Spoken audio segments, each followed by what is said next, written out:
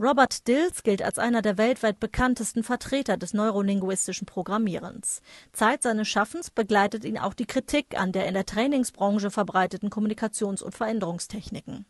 managerSeminare sprach mit dem Preisträger des Life Achievement Awards 2015 über die Reputation von NLP. Many criticize that NLP is lacking a sound scientific foundation. What do you think about this criticism, and how do you handle it, and what do you answer your critics? First of all, this is one of these kind of strange things about NLP. I mean, NLP was based on linguistics, which has a scientific foundation, neurology, which has a scientific foundation, programming. So all of the roots of NLP are coming from that. However, and I think that this is probably where the biggest whole challenge of all of this comes in, NLP never said we are an objective science. The definition of NLP from its very, very, very beginning, right, when the first, and the title of the first book is called The Study of the Structure of Subjective Experience, right, not objective reality. So the first thing you have to realize is that Bandler and Grinder never intended NLP to be an objective science. It's the study of the structure of subjective experience.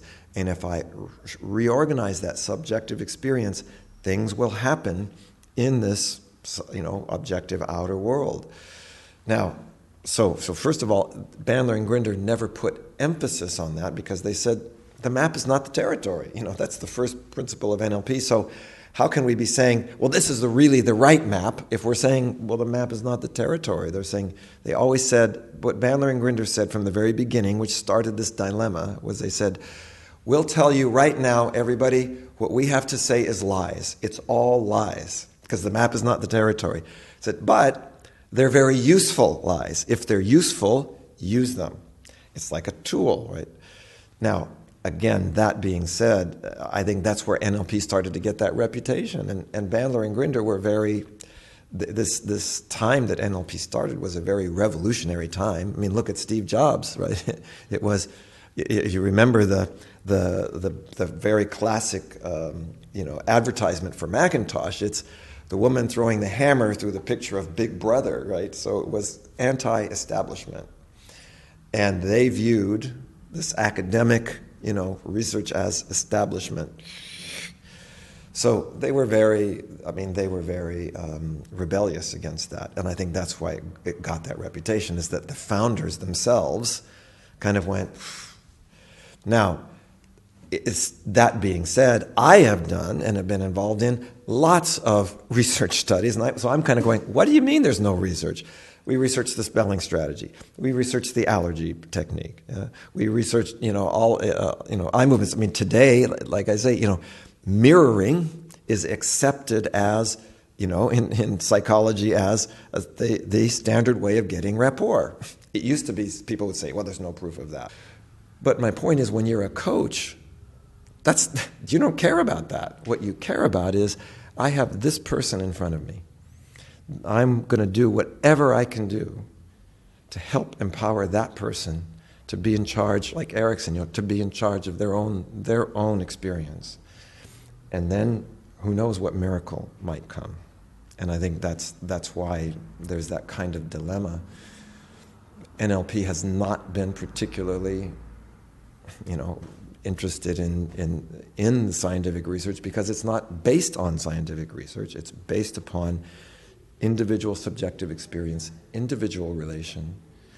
And then, of course, you have if NLP was only technique, right, and a robot did the technique, then the statistics would be absolutely meaningful and the only thing to pay any attention to, just like medicine.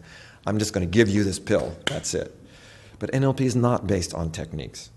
It creates techniques, it creates tools, but the skillfulness of the user, the relationship of the people, the curiosity that is brought between the two, this magic of empowerment, that's what makes something work, especially when everybody says there's nothing to do. What is your observation? How is the reputation of NLP in the business world? Reputation of NLP in the business world is actually probably better than it is in other worlds, partially because business people go, well, we don't really care about the statistics scientifically, we just, will it work, right? Does it work? And that's what NLP's first criteria is always, is it useful? If it's useful, use it. If it doesn't work, don't use it. It's like any tool, right? If you have an iPhone, if it works for what I want, I'm going to use it. If I don't, I'll get something else, right? That's the basic idea of NLP, which I think is like business. Find what works, use it. If it stops working, go somewhere else. But I think it's important to acknowledge about NLP that NLP in business also can have a mixed reputation. Interestingly, not because of the science, but because of the users, right? And what can happen with something like NLP is that people get a little bit of NLP and they say, I'm doing NLP. What is NLP? First of all, there's no one NLP, right? I say there's many NLPs. There's many different schools of NLP. There's different styles of training. There's different people that use it, and they use some part of it and not all of it. And so what happens is you start labeling if one person. It's kind of like I was saying about modern science. What do you mean modern science? There is no modern science. There's that person's interpretation of some kind of, theories and other things. But same with NLP. And the problem is people misuse it. Right? They use it because NLP has so focused on tools, like any tool, not just NLP, any tool, like a hammer. I can use it to build a house for somebody, I can use it to make a chair, or I can hit somebody on the head with it. So some people take NLP and they hit people on the head with it. Or they use it not as a whole one, right? Not as a way to contribute to the benefit of others, but to benefit themselves, right? Seduction techniques.